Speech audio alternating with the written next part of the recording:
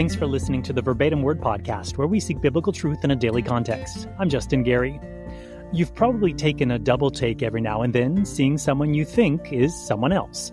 But it isn't who you think it is. It's just a doppelganger, someone who resembles someone else.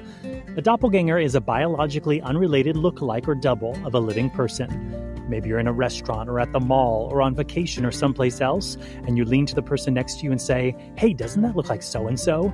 They may be a doppelganger from someone in your family or a coworker, or maybe the doppelganger of a celebrity. But it makes you take a second look, or maybe even stare a bit, wondering, are they or aren't they the person that you think they are? CNN ran a story about doppelgangers a few years back. They talked to two guys in Atlanta who actually know each other, and people always mistake them for each other in public. The article said that the men have looked into it and they are not related. One man's family came from the Bahamas and the Dominican Republic, while the other's ancestors came from Scotland and Lithuania. The two look so similar, though, that even facial recognition software had a hard time telling them apart from identical twins. Even a study in Spain has looked into doppelgangers. They took 32 people with lookalikes who were part of a photo project of doppelgangers. They asked the pairs to do a DNA test, fill out questionnaires about their lives, even put their images through 3 different facial recognition programs. Half the group had similar scores to identical twins identified using the same software. And on the genetic level, the article quoted those leading the study with saying that the doppelgangers shared several genetic variants that help shape the nose, the eyes, the mouth, the lips, and even the bone structure. These similar codes, though, were just random by chance. The researcher said, "In the world right now, there are so many people that eventually the system is producing humans with similar DNA sequences." This has probably always been the case, but now with the internet, it's a lot easier to find doppelgangers. Where we pick up in the book of Acts, Paul is in Jerusalem. He's just pulled away from an angry mob of critics, and due to an assumption that was incorrect about Paul, they pounced on him while he was in the temple.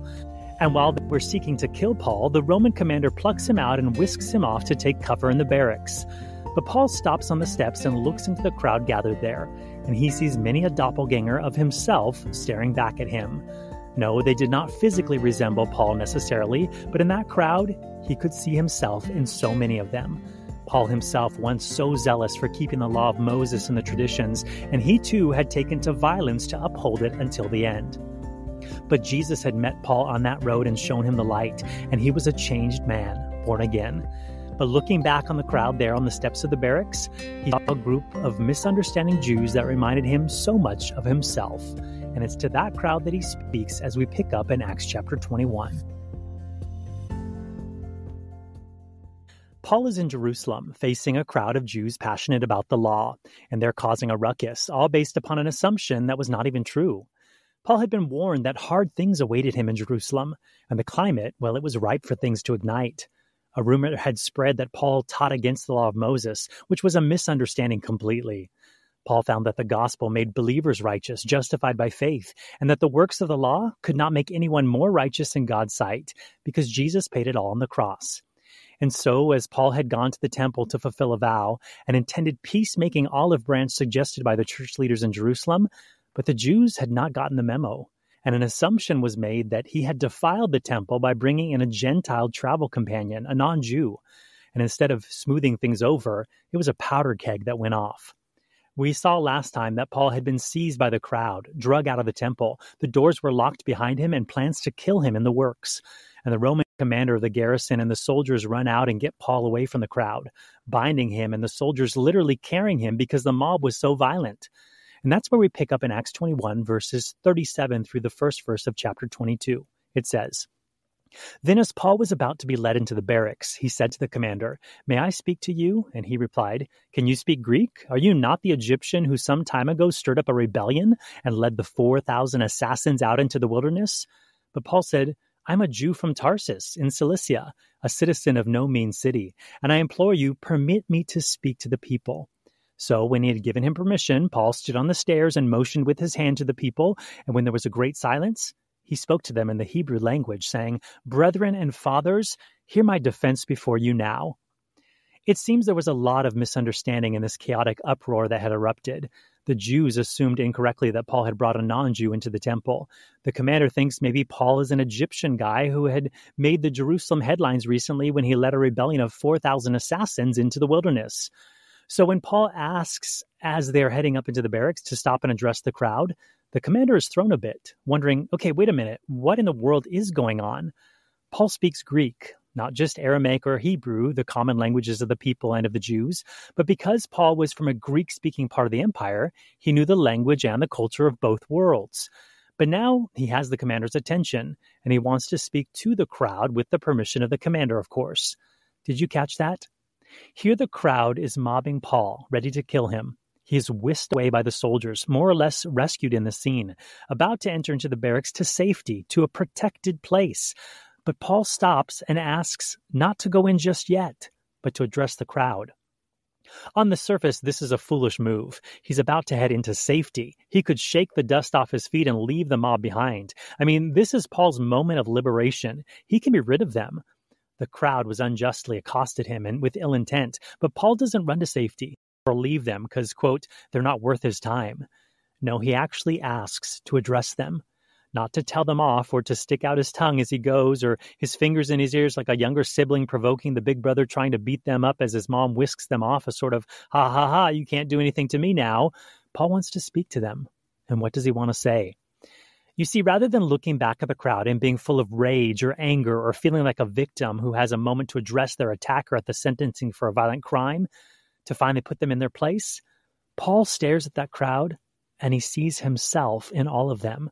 He looks at them with all their misplaced zeal and passion for the Old Testament law, with all their self-righteous convictions and traditions they have actually blinded them from the truth of God. Paul sees them, and he sees himself, who he once was. He sees them all as his doppelgangers, and Paul has compassion on them. Paul had yearned for years for the chance to speak to the Jews. His heart was overwhelmed with a desire to share with them about Jesus.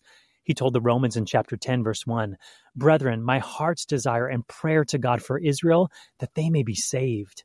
And in chapter 9, "I tell the truth in Christ. I'm not lying. My conscience also bearing me witness in the Holy Spirit, that I have great sorrow and continual grief in my heart. For I could wish that I myself were accursed from Christ for my brethren, my countrymen according to the flesh." Paul so desired that the Jews would discover that Jesus was their Messiah and that his death on the cross had fulfilled the law, something he had discovered after years of zealously trying to stamp out the name of Jesus. Paul felt so deeply about it, so much compassion for them, wanting to trade places with them if he could, either for a moment so they could just see what he had seen in Jesus, or for eternity so they would not miss out on eternity with Jesus. And when Paul saw that crowd, he saw himself. And he saw that this might be his chance. A few things here. Paul gives up his chance at self-preservation in order for this moment to speak to the crowd. It can cost us to reach others for Christ, to serve them, to love them, to bring the message to them. It would be so much more comfortable and safe and desirable for Paul to head inside. For himself and his own self-preservation, it would be far better. But if this was his chance to share the good news, well, he would give up all that entering that door might have gained him. He would exchange it, even if it cost him, in order to invest in this eternal opportunity to share Jesus with them. The Holy Spirit had filled Paul's heart in such a way that he valued them more than himself in this moment. And if serving Jesus cost him the chance of security, he would gamble it. It's interesting how the value of things might change. We went to a Titanic museum, and one of the highlights was a recreation of the grand staircase of the Titanic. You might have seen a version of the staircase in the 1990s Titanic film if you saw it. The deep varnished wood staircase with the ornate detailing and impressive flooring. Well, the museum had a recreation, and the attendant gave an interesting tidbit about the staircase. In the original Titanic in 1912, the builders had a choice to do the flooring with linoleum or granite. And of the two, they selected the granite. Why? Because back in 1912, linoleum, well, it was a newer product because it was fabricated. So they actually chose granite because granite was $1.50 cheaper per square foot than linoleum, which back in those days, $1.50 was quite a lot. Well, in the museum recreation, you can guess what they installed. The linoleum, because today's granite is much more expensive than linoleum. It's used in higher end furnishing, whereas linoleum is the cheaper grade material. But back in 1912, linoleum held more value. See how the value of things can change? When we decide to follow Jesus, Anything with eternity attached to it takes on an eternal value. It becomes more valuable because eternity is attached to it. And while Paul might have taken the option to go into the barrack to save his own hide in that moment, he opted to stop on the stairs and address the crowd because he valued their salvation above his own self-preservation. It's interesting how the value of things might change. Things that once seemed so valuable and important to us may not seem so valuable or important in light of Jesus and the souls of others. How many ministers or missionaries or faithful servants have personally sacrificed so that others might hear? The Sunday school teacher working a full-time job, staying up late Saturday night to prepare a lesson for the kiddos in their class so the next generation might hear about Jesus. Or the overwhelmed parent who would love to sleep in on Sunday but makes it a priority to get the family to church each week to lay a foundation in Jesus. Or the missionary who leaves the comforts of their nation and security it brings to go into a far nation to tell about Jesus, some even risking their lives to do so, as I think of Jim Elliot and the Edge of the Spear and Beyond the Gates of Splendor. But the Holy Spirit changes the value of things. And if we see that we still hold on to the things of this world all too dear, we can ask the Lord to change our hearts to help us value what He does, the things of eternity more than the things of this earth. So with permission, Paul begins his address, and the crowd falls silent as they hear him speak in Hebrew. The Jews were passionate about their language, and Paul had their attention when they heard him speak in their mother tongue, saying, "Brethren and fathers, hear my defense before you now." He calls them brethren and fathers. Again, he saw so much of himself in them. They were brothers, shared the same DNA spiritually and nationally with Paul. While the rumors had been that Paul spoke against Moses and the law and that he was more or less anti-Jewish since coming to Jesus, it was not true. They were his brethren, and his zeal and passion for them had increased, a true burden to share with them the hope that he had found in Jesus. It was not just enough that he had been saved, he longed to share it with them as well. He addressed them as fathers, too. He saw the family resemblance when he looked at them, the family resemblance in a spiritual sense, what they believed and stood for, because Paul had stood for the same things. Who has God given you a burden for? Who do you look out and see that reminds you so much of you? Maybe they believe or do the things that you once did, or struggle with the things you once struggled with, or are going through the testing that you once went through. It might be tempting to turn our backs and head someplace safe for us, since we have our salvation after all, but perhaps the Lord has shown us how much they resemble us so that we can speak into their lives and situation from a place of understanding and compassion. I'm so thankful for my wife for many reasons. Marriage is not always easy, but marriage is so blessed. And yet it took many years, it felt, for the Lord to bring me a spouse. Serving on the mission field for 10 years before God brought Aaron into the picture. And it was not easy, I can tell you, those waiting years, as can all those people who helped carry me through that season testify to as well.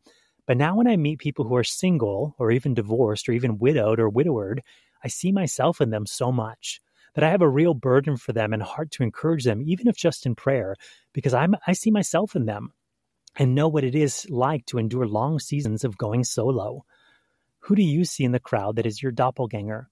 You may not feel overly qualified to speak into their life or situation, or you may not be sure you have anything to say, but they may not need an expert. They may just need someone who understands. Think about it. Even Jesus came and lived this life, experienced all we experienced, yet was without sin, so that when he looks upon us, he sees us with compassion. He is, as Hebrews points out, our compassionate high priest, who can minister to us as well as on our behalf before the Heavenly Father, because he looks on the crowd of humanity and says, I get it. And he just might have imparted part of that heart to you as well, to see yourself in the crowd, so you can speak and act in compassion. Paul has the floor now, and we see what happens in Acts 22, verses 2 through 5.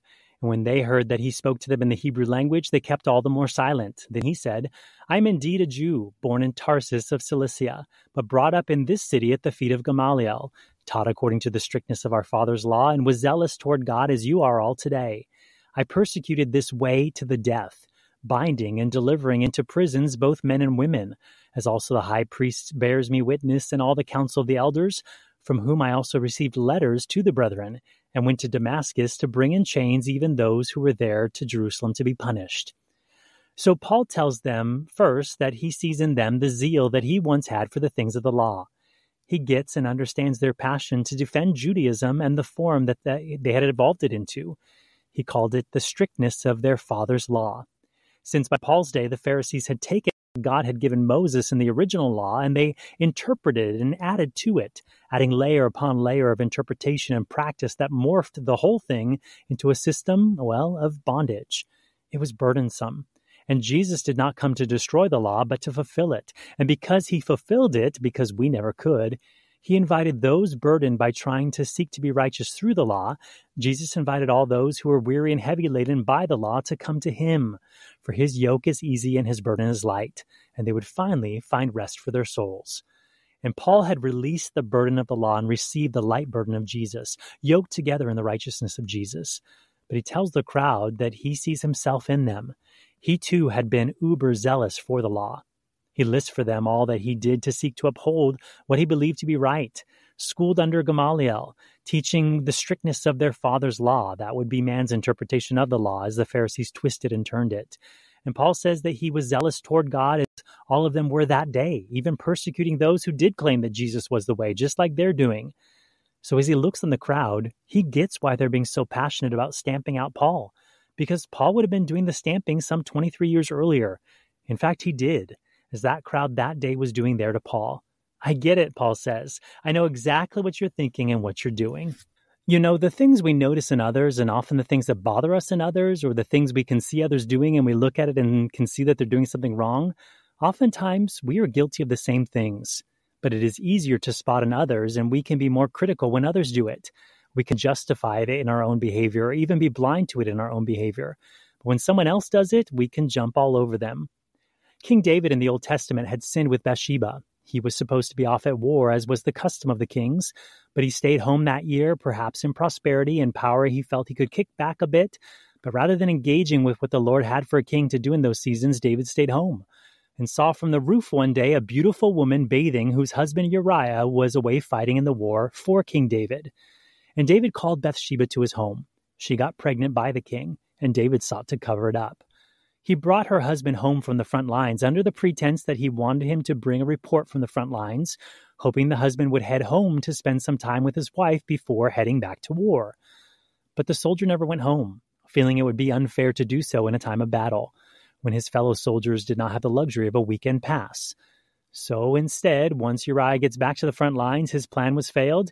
He sends a message to his general that puts this husband on the front lines in the heat of a battle, and he is strategically killed in the battle, a passive way and ploy of David to have Bathsheba's husband killed.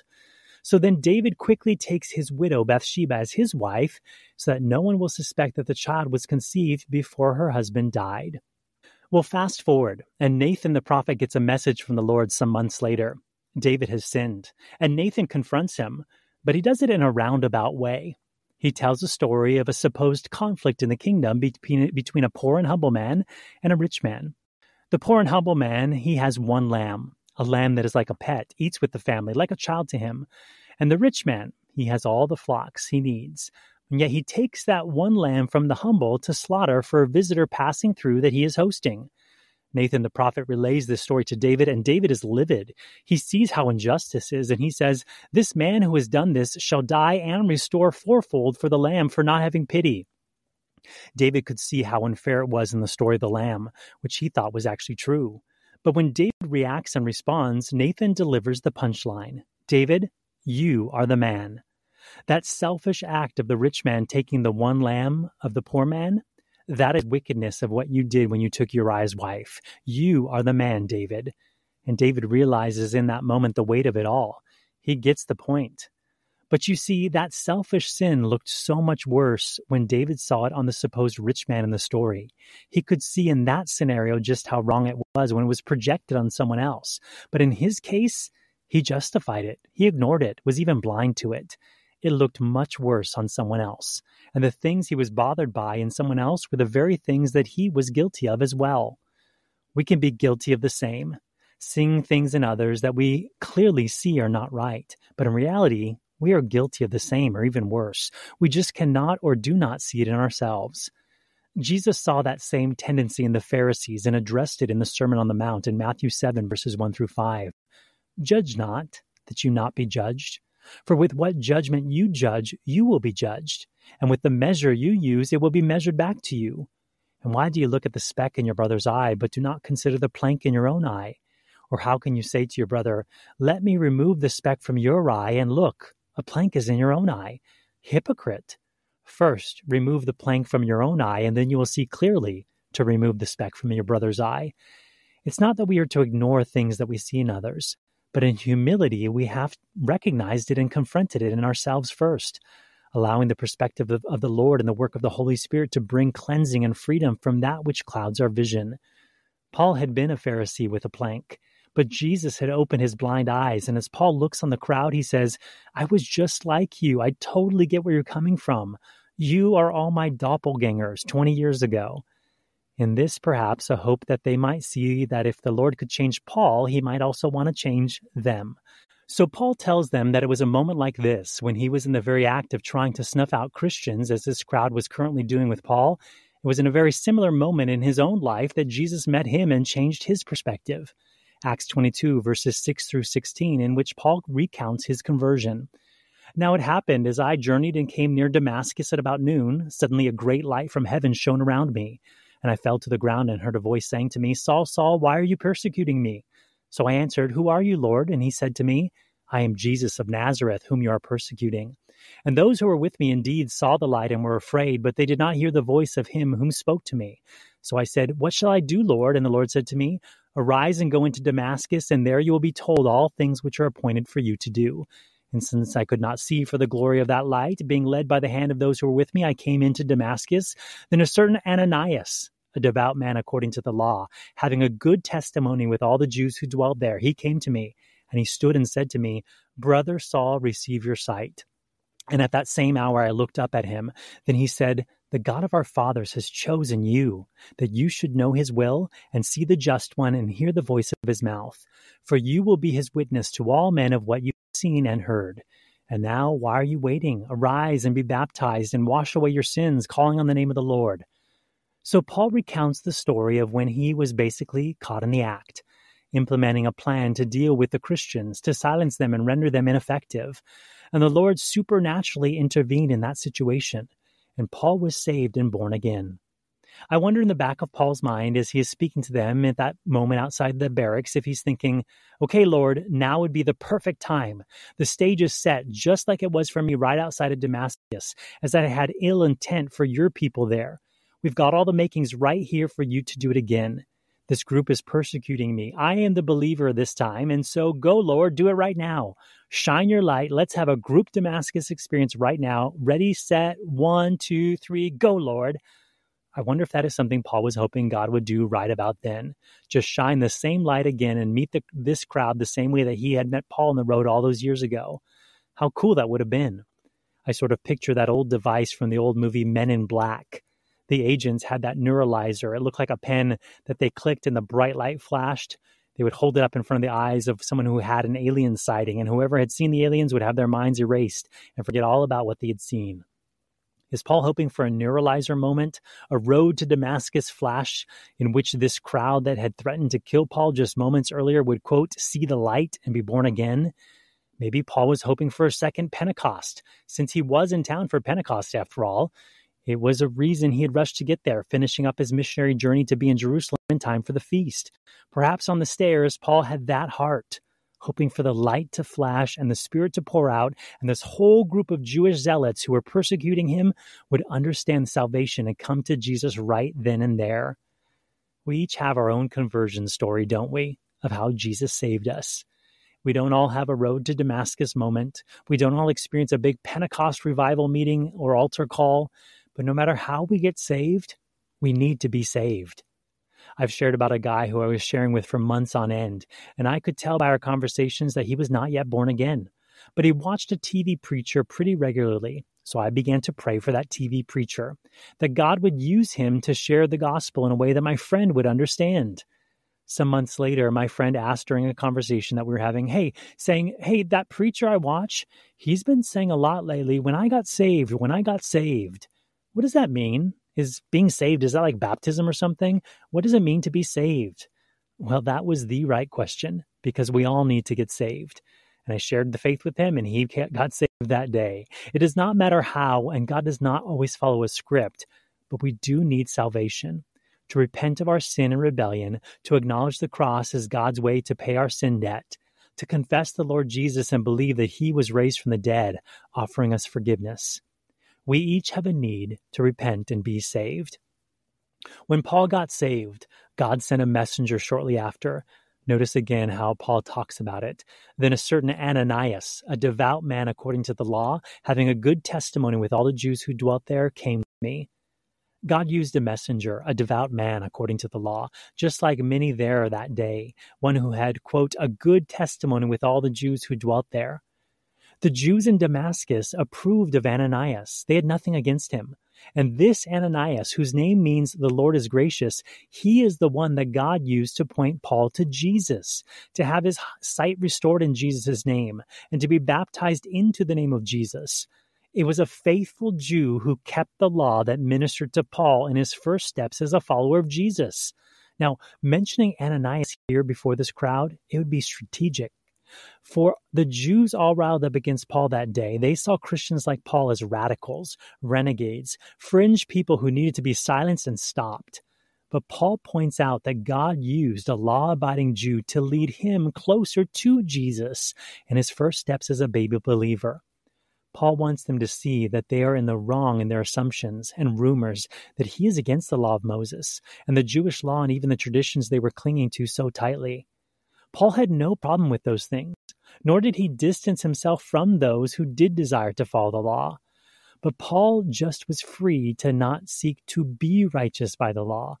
And Ananias was the vessel that was used to open Paul's eyes. Ananias, whose name means God is gracious. That is the truth that Paul saw firsthand that day outside of Damascus, that God was gracious to him. When Ananias told Paul what to do next, he said, "And now why are you waiting? Arise and be baptized and wash away your sins, calling on the name of the Lord." The washing away of your sins. It would have been a novel concept for Paul as a Pharisee that day he got saved, and would be of curiosity to this crowd listening to him outside of the barracks. The Jews went through their ritual cleansings and their ceremonial sacrifices, and under the law, those things all covered over sins that had been committed, but they never took them away completely. I recently repainted our bathrooms, finishing up a repainting of the whole house I did 2 summers ago, but never got to the bathrooms. In the last couple of months, I had it on my radar that I needed to finish up and do the bathrooms finally. And one reason was there was this trim around the window in one of our bathrooms, and the white trim framing the window was bubbling in one part, sort of the whole length of the trim. It was bubbling up. I wasn't sure why, whether there was water damage or something else, but I knew when I would finally get to repainting it, I would need to sand down that piece of trim and maybe even replace the whole piece once I removed the covering of paint that was bubbling. Well, when I finally got to prepping the room for paint a few weeks back, I went to sand that one board. And the paint came off so easily that I actually just took a paint scraper and I ran it the length of the piece of trim, and all those layers of paint, they just came off all the way down to the wood. And what I saw was there was a pretty old layer of paint, not even white. It was beige. It was the original paint color on that piece of wood. And it was no longer bonded to the wood. Maybe some leftover water damage from when I had the window replaced a few years ago. But that paint, it was all peeled off. That bottom layer of beige paint had never been removed way back in the day. And for years, paint had just been applied to it over and over again, just covering it with each new coat. And now I was finally coming and stripping it all away. And it was so easy to do with the might of my paint scraper. It took just a few moments to undo years of layering and covering, which I then thinly primed and painted over. And it was bright white trim once again, white as snow. Nothing hidden or covered underneath or bubbling up, just a fresh layer of pure white paint. The Old Testament law was a system of covering over the sins that were committed, redoing the sacrifices time and again, returning to the ceremonial baths time and time again. But then Jesus came and took away the sins of man by paying for it all on the cross. So Ananias asked Paul, "And now why are you waiting? Arise and be baptized and wash away your sins, calling on the name of the Lord." Don't cover them up any longer. If you call on Jesus, they will be washed away, something the law could not do. Paul was hoping that the crowd of Jews listening that day might long to do the same, to stop attempting to cover over sin with good works upon good works, by layering their own layers of righteousness one over another, but instead to finally be washed away from their sins, to have them completely removed. Paul really wants them to see that the gospel is for people just like them too. Paul himself could see himself in them, and he had come to Jesus. Paul could see Ananias in them, and he had been used by Jesus. Paul hoped they would see themselves in all that he was sharing, that they might conclude, hey, maybe the gospel's for me too, that it was not just for some marginalized group of rebels. Paul now fast forwards his story a bit. He is saved in Damascus and baptized, and after some time he comes to Jerusalem for his first visit post-conversion. Remember, Paul is now saved in this part of the story that he relays, and his passion is he wants to tell the rest of the Jews what he finally saw. He was just itching to give an altar call to the Jews in Jerusalem. And we read Acts 22:17-21. Now it happened when I returned to Jerusalem and was praying in the temple that I was in a trance and saw him saying to me, "Make haste and get out of Jerusalem quickly, for they will not receive your testimony concerning me." So I said, "Lord, they know that in every synagogue I imprisoned and beat those who believe in you. And when the blood of your martyr Stephen was shed, I also was standing by consenting to his death and guarding the clothes of those who were killing him." Then he said to me, "Depart, for I will send you far from here to the Gentiles." Paul returned to Jerusalem after his conversion, and he was in the temple, the very temple that they had just drug him out of. See? That proves it again. Paul was not anti-Moses or anti-law. His first trip to Jerusalem post-conversion, and where did he head to pray? To the temple. He wasn't against it. Now, he knew now in Christ he had just as much access to God anywhere else as well, since Jesus had opened the middle wall of separation, but Paul nonetheless had come to that very temple and prayed. And God spoke to Paul there. Paul was in Jerusalem with a desire to preach to the Jews, even there in the temple. He might have been strategizing how to go about it, but Jesus spoke to Paul, "Make haste and get out of Jerusalem quickly, for they will not receive your testimony concerning me." So I said, "Lord, they know that in every synagogue I imprisoned and beat those who believe in you. And when the blood of your martyr Stephen was shed, I also was standing by consenting to his death and guarding the clothes of those who were killing him." Paul shares this little back and forth he had with the Lord there in the temple. He had come to Jerusalem desiring to preach to the Jews. He was not anti-law or anti-Moses as they were accusing him of. He wanted to share his testimony there with them. But Jesus is the one who told him to get out of town. He told Paul that if he did share, they would not receive his testimony about Jesus.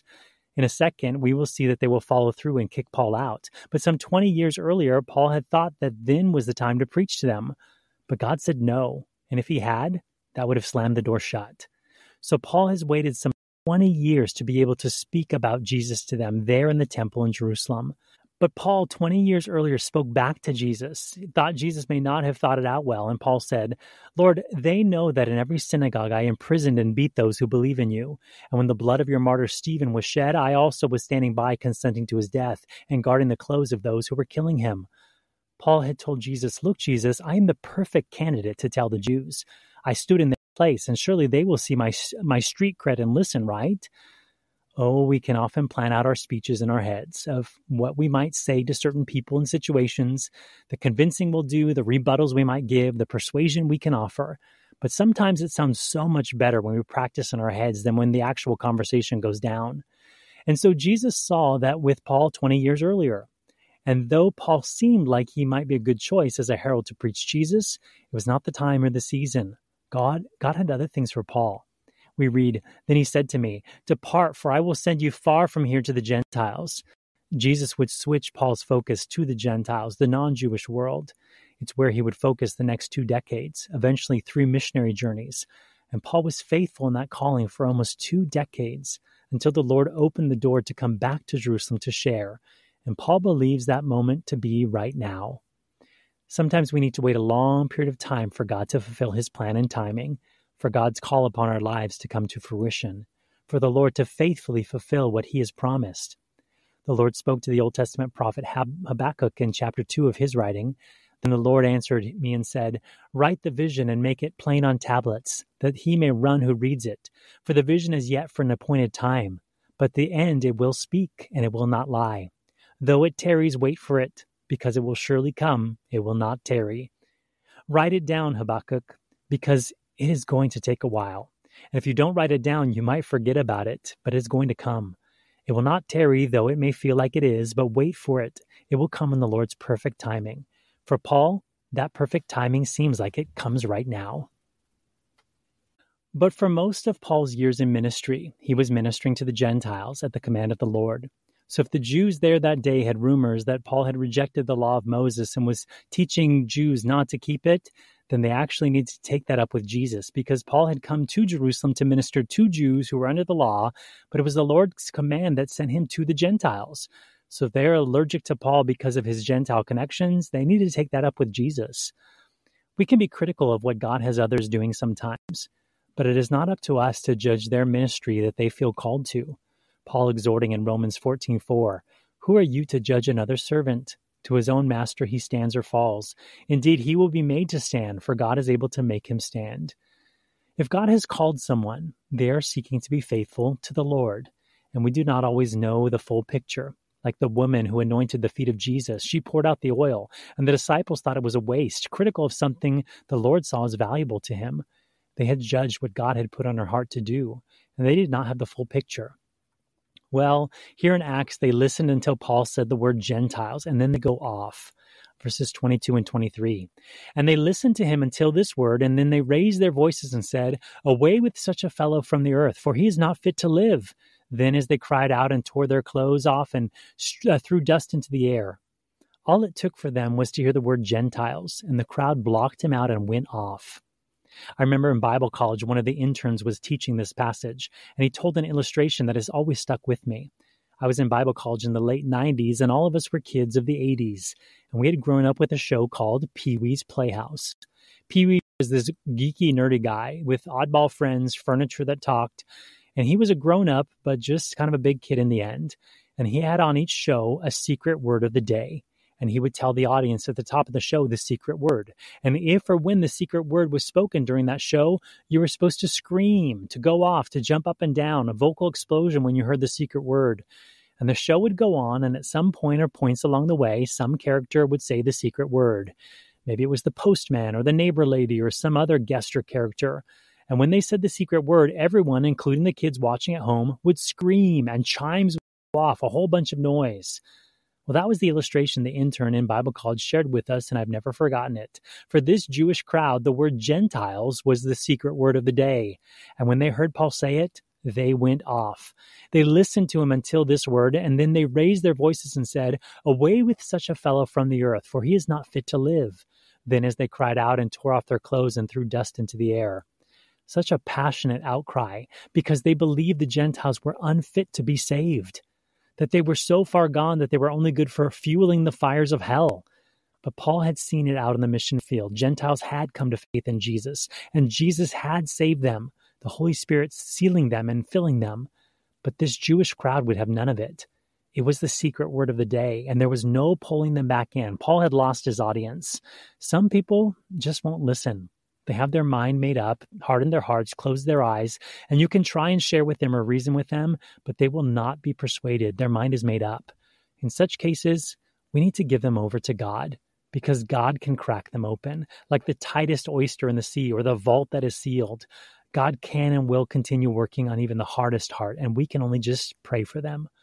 Paul had been just as opposed to the work of Jesus, and he was an example of what Jesus could do in changing a heart, in changing a mind, in changing a life. But this crowd would have none of it. We read what happens next, verses 24 through 29. "The commander ordered him to be brought into the barracks and said that he should be examined under the scourging, so that he might know why they shouted so against him. And as they bound him with thongs, Paul said to the centurion who stood by, 'Is it lawful for you to scourge a man who is a Roman and uncondemned?' When the centurion heard that, he went and told the commander, saying, 'Take care what you do, for this man is a Roman.' Then the commander came and said to him, 'Tell me, are you a Roman?' He said, 'Yes.' The commander answered, 'With a large sum of money I obtained this citizenship.' And Paul said, 'But I was born a citizen.' Then immediately those who were about to examine him withdrew from him. And the commander was also afraid after he found out that he was a Roman, and because he had bound him. So this whole time that Paul is speaking, the commander is standing by. He and the Greek soldiers are not exactly sure what Paul is saying, because Paul has been speaking in Hebrew. The crowd has been silent. The Jews there outside the barracks have been listening to Paul as he speaks in Hebrew and shares his testimony. But the commander and the centurion, the soldiers, cannot understand. So when Paul says the secret word of the day, Gentiles, and the crowd erupts, The commander springs into action and orders Paul to be brought into the barracks.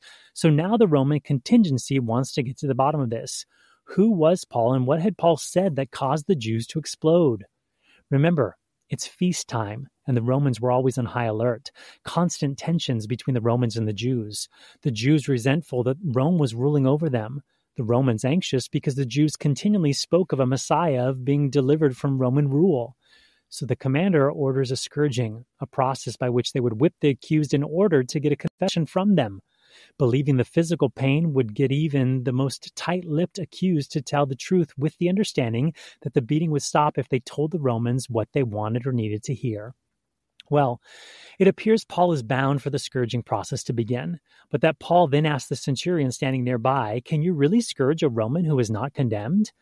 The Romans took civil rights very seriously, and as a Roman citizen, you could not be bound or beaten unless you had been condemned by a public hearing.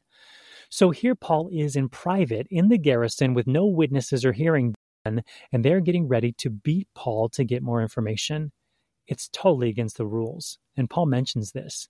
The commander probes a bit, saying that he was a naturalized Roman citizen and that he had purchased his citizenship at a high price. But Paul reveals that he was born a citizen, meaning his dad or another ancestor had been granted it, likely done something admirable, and it was given to them.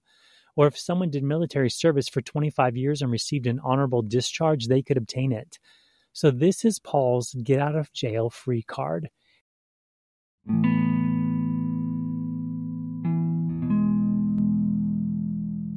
What a liberating moment. Paul's citizenship preserved him, saved him in this situation. As Christians, we have been bought at a price by the Lord. No matter what our status on this earth, we are declared citizens of heaven, bought by the blood of Jesus. And God does preserve us from so many things because we are citizens of the kingdom. The blood of Jesus covers us and protects us. And while we live in this world as citizens of God's kingdom, we live under an entire other set of rules. And those rules preserve us in this world, no matter what this world says or determines. That doesn't mean we can just rebel anytime we feel like it. We're told to obey the governing authorities, at least until they contradict God's laws. But God sees those saved under the blood of Christ as part of his kingdom. And just as Paul could not be touched in this situation, how often God declares hands off on us when we get in situations. How comforting to know that we are protected under clauses of the kingdom. We won't always get by without a scratch, but God preserves us when we come under his lordship. No longer just citizens of this world, but citizens of heaven, though we still live on this earth. Now, Paul's trial is not over. It's really just beginning. But God's grace on day one would be a reminder to Paul that the Lord was with him in the trial. As Paul had been told along the way that hard things awaited him in Jerusalem, that he would be bound. But even being bound, Paul would have hope knowing that the Lord had seen this coming and would be with him through it all. And Paul remains bound for a night as we finish in verse 30. The next day, because he wanted to know for certain why he was accused by the Jews, the commander released him from his bonds and commanded the chief priests and all their council to appear and brought Paul down and sat him before them. Paul is set before the head honchos of the Jewish faith, which we'll look at next time. At first, this may sound like not a good thing. He's sent to the principal's office, per se. But for Paul, how thrilling. He gets a private audience with this group of gatekeepers and influencers, an open door and, in fact, an invitation to share Jesus with them, to tell them his story. Because Paul sees a room full of doppelgangers, people just like him, or at least who he once had been like, who needed to hear the message of Jesus too. And Paul would have been thrilled to have this captive audience. And all the hard things and adversity that brought this opportunity, well, they were all worth it to him. Lord, as believers, our lives are not our own. Thank you for paying the price, Lord, to purchase us with your blood. And Jesus, as we come under your authority, may we have the boldness to proclaim your name and have opportunities to share our testimonies of what you have done in our lives. Lord Jesus, open our eyes with compassion and mercy and empathy for this world around us who has yet to know you. And may you orchestrate clear moments in which you would have us proclaim your truth to those who need to hear. God, give us your spirit and all we need to be bold and effective witnesses for your name, and prepare even the hardest hearts to hear. It's in Jesus' name that we pray. Amen.